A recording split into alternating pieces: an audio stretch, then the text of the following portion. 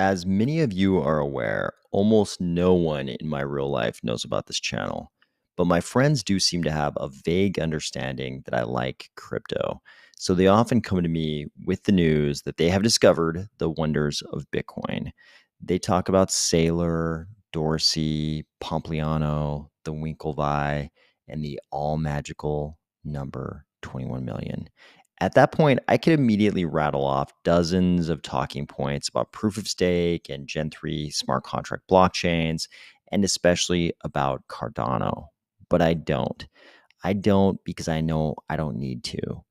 I know that the first domino has already been toppled, and eventually that path inevitably leads, at least for intellectually honest explorers, to proof of stake and Gen 3 and probably Cardano. The Saylors and Dorseys of the world may be too financially and socially invested to ever get there, but my friends will, and the rest of the world will too. We just have to give them a little time before they're ready for the real conversation. Ready? Við sendum ykkur bestu kveðjur hérna frá Íslandi. Ef allir eru tilbúnir, skulum við keyra þetta í gang.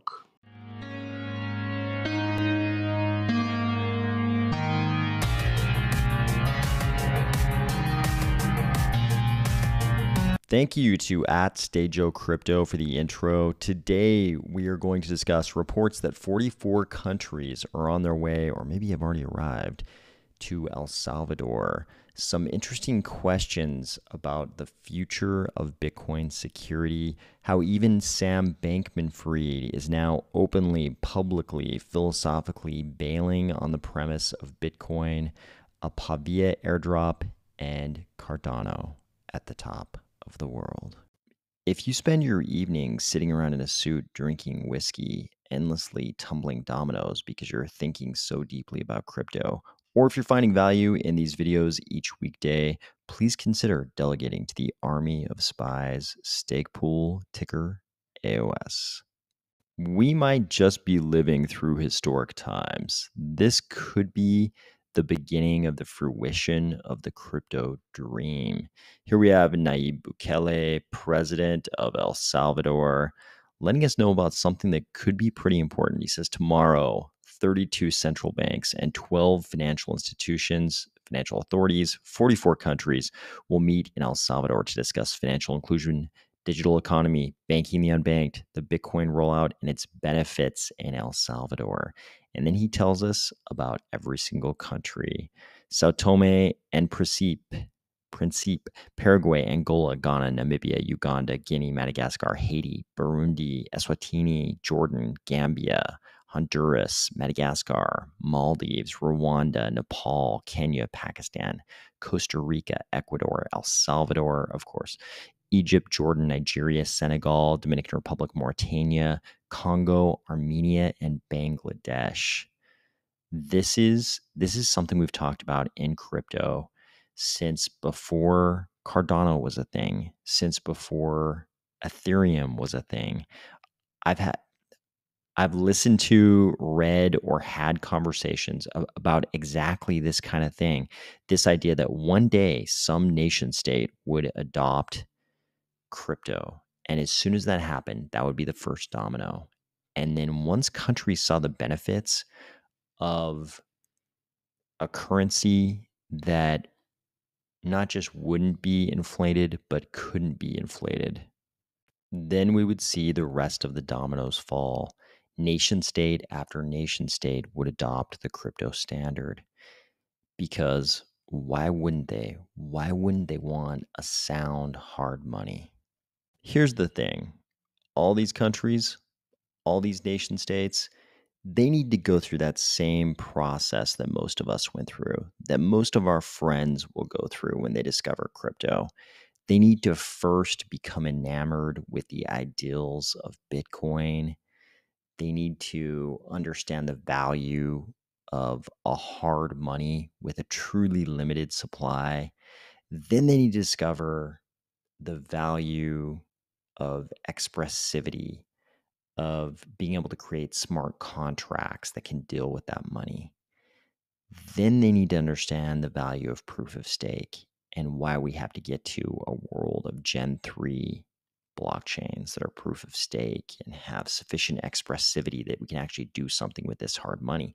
That's a process. You can't digest all of that at once. You can't consume all of that at once. Just like your friend, maybe if you have a really smart friend, they could go in an evening, probably over the course of many whiskeys. Over the course of an evening, you could take them from knowing nothing about crypto or Bitcoin all the way to Cardano. But for most people, that's not going to happen. First, they need to go through this period of being enamored with Bitcoin.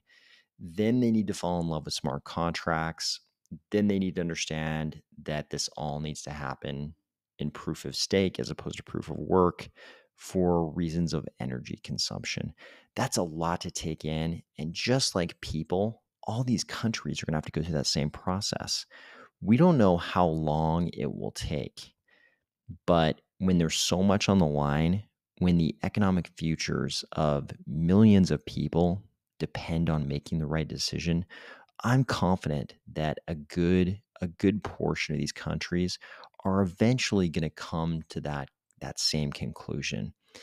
Because while an individual, you know, democratically elected or not democratically elected or authoritarian leader, whatever, while an individual leader may fall in love with proof of work and Bitcoin, the same way the Saylors and the Dorseys of the world have, countries tend to cycle through leaders.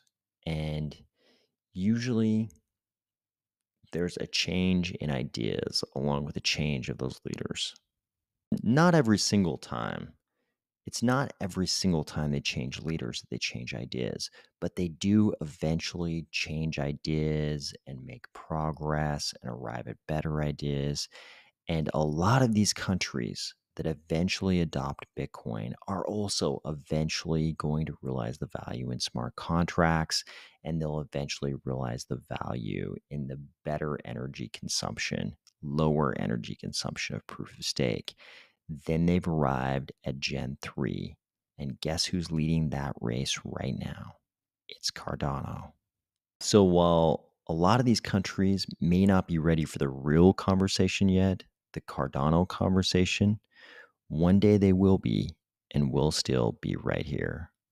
And if your thinking is similar to Ruben Yap here, you might actually come to the conclusion that maybe Bitcoin's best days are behind it. In this thread, he asks, what if I told you Bitcoin also has a flaw? This is in reference to Terra Luna, also has a flaw in its design as well because of its 21 million limit. So down below, he points out Bitcoin's security relies on miners securing it. We know that. Miners are paid by emissions, these are block rewards, and by fees.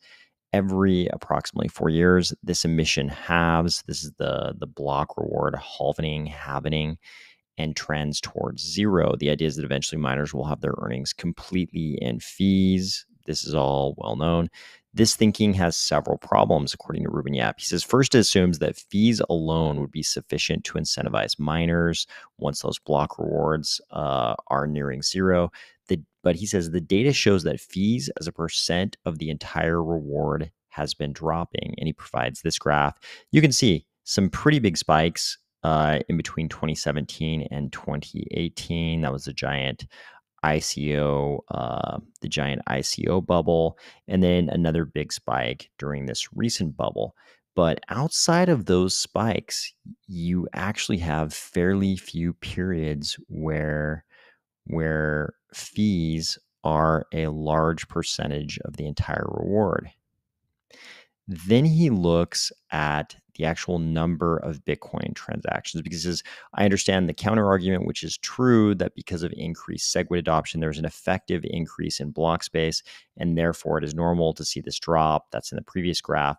But he says, let's look at another metric, the number of daily on-chain transactions. And he shows this graph, which shows that even if you go back to 2017, the number of daily on-chain transactions hasn't really been growing for this half-decade period. We have, roughly the same number of on-chain transactions.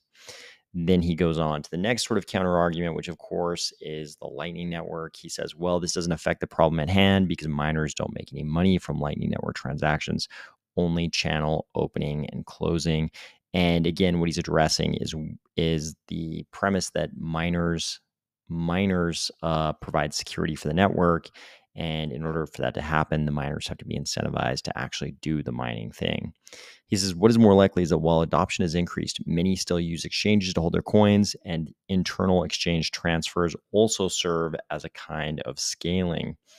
He says Bitcoin's price has generally more than doubled after each halving, so miners haven't really felt the problem. Yet, since while they get less coins, the USD value is still more, but this can't go on forever. There will come a point where BTC becomes like a global commodity.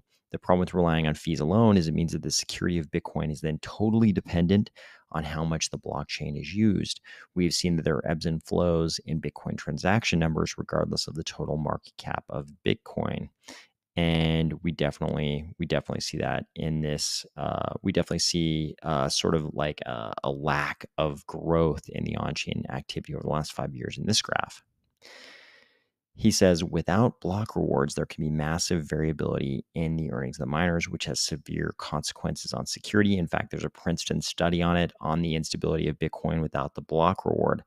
Without a block reward, security is no longer tied to the amount of value secured by Bitcoin. It is tied to the amount of transactions that is transacted in Bitcoin, which is a huge difference. And it is. He's saying right now, because of the block reward, the security of Bitcoin is tied to the very high value of Bitcoin. But once that block reward has gotten close enough to zero, it's going to be completely tied to fees. He says some might argue, well, Bitcoin will still emit until year 2140, so we're still good. We have time. Here's where he makes, I think, a really interesting and important observation. He says, well, even in 2030, there's actually hardly any emissions left. It might as well be as good as zero. And I think this is probably his most important observation. If this graph is accurate, you can see even in 2025, we've pretty much gotten to the flat part of the graph. We can always quibble over how this graph is drawn, but you can see here each one of these little hash marks is about 6 million BTC in circulation, and each of these little spaces is about 25 years, except for this period here, because the history of Bitcoin only began in 2009.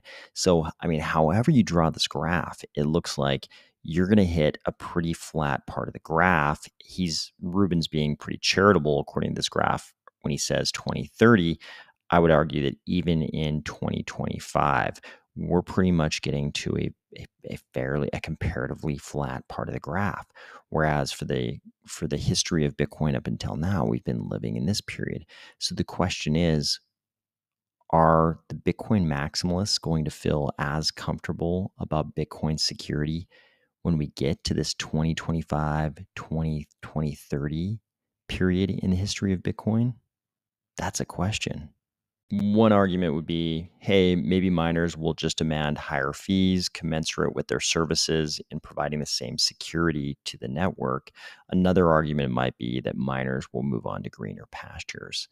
I guess we'll have to wait and see what this actually looks like in 2025, 2030.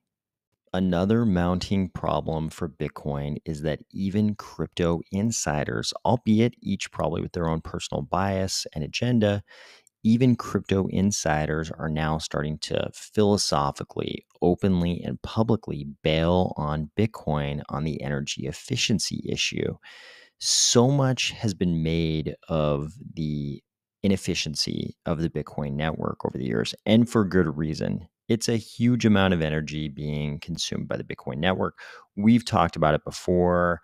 There are very creative counter arguments about how Bitcoin is going to drive the development of alternative energy, and how Bitcoin can be used, excess energy from renewable sources can be used with Bitcoin because you can start mining. You can turn on a miner at any point, and a miner can be located anywhere. There's great, really creative arguments that Bitcoin maximalists have made, but it doesn't change the fact that the Bitcoin network is using up a huge amount of energy.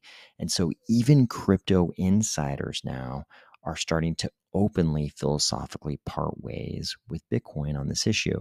Here we have Sam Bankman-Fried. Sam Bankman-Fried, FTX chief, as billed in the title of this article, Bitcoin has no future as a payments network, says FTX chief.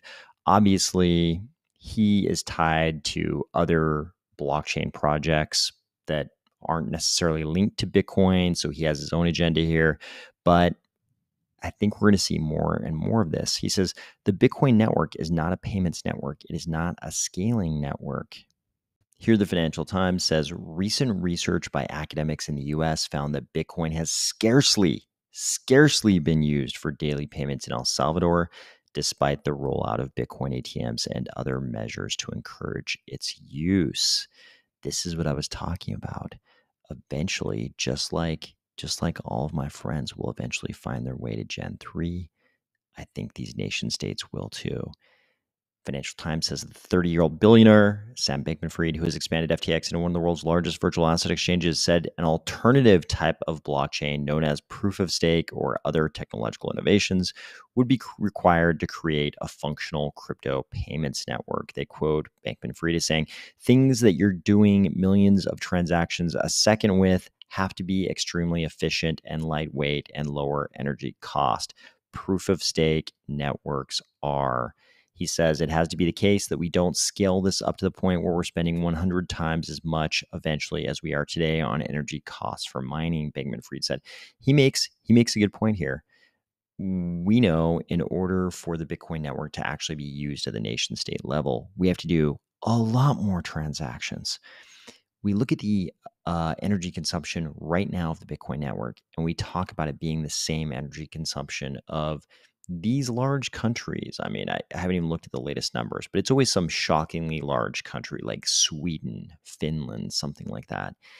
And then you think to yourself, okay, if we have to scale this, even if we only have to scale this 100 times, we're talking about 100 Swedens or whatever the latest country estimate is.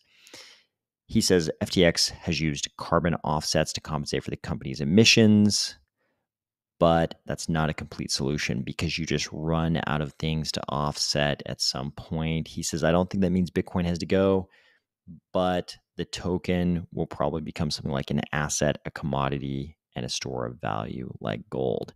This is really interesting. When you've got the most insider of crypto insiders publicly, openly bailing on Bitcoin. That used to be something that would have been considered like sacrilegious. And of course, FTX and Sam Bankman-Fried are linked to blockchains other than Bitcoin that are proof of stake. So he's got his own agenda. But this is sort of a sign of the times when even somebody whose own future is so intrinsically tied to the whole crypto space, when even a person like that is parting ways philosophically with Bitcoin, we're looking at a pretty big shift. Be aware that the Pavia Pavs airdrop has begun. It looks like there will be 6,000 of these Pavs airdropped. They say Pavs will be roaming all over the Pavia metaverse, but these are the only Pavs of these 12 varieties, these ones that are being airdropped right now. So we'll see which ones of us end up with these things. Finally, we have made it, guys.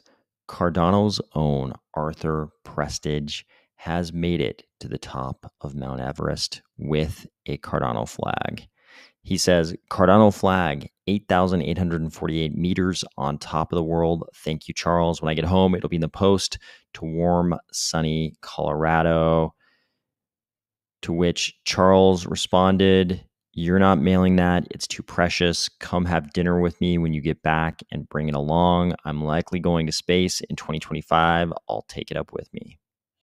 Here's another view of Arthur and Sherpa Nerbu trying to get the flag out in the winds of Everest Summit. Arthur, I think the entire community probably thanks you for this. This is very, very cool. I hope everybody is having a great week, and I will talk to you tomorrow.